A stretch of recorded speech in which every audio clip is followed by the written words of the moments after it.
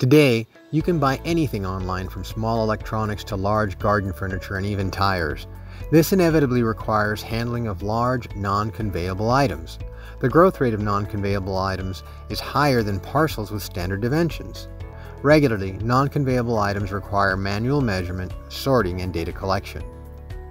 A new vision detection technology called the Mass Flow Detection System automates the data collection of non-conveyable items. Here, you see large items moving on a 1.5 meter wide belt. They're traveling at a relatively slow speed, but the variety of items is huge. Big boxes, non-cuboidal, irregular shapes like tires, tubes, and carpet rolls are being processed. These items are positioned side by side or even touching. These conditions are difficult for traditional automatic data capture systems. Mass flow detection technology handles these scenarios easily. The system will detect the object, dimension it providing legal for trade volume, associate the barcode traceability information to the object, and document its in condition with image.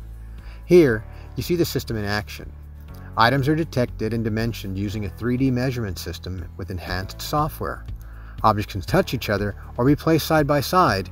The system can detect single objects within a complex scenario and provide volume data for each of them. They are recognized and separated by advanced real-time analysis. Imaging scanners collect barcode data from each of the items, generating hundreds of images which are stitched together to provide a high-resolution top view. Finally, a color camera takes a multi-sided view of the items running over the belt for each object. A colored JPEG image is saved with a bounding box created by the 3D measurement data. This image and the overlay provide proof of condition for the object.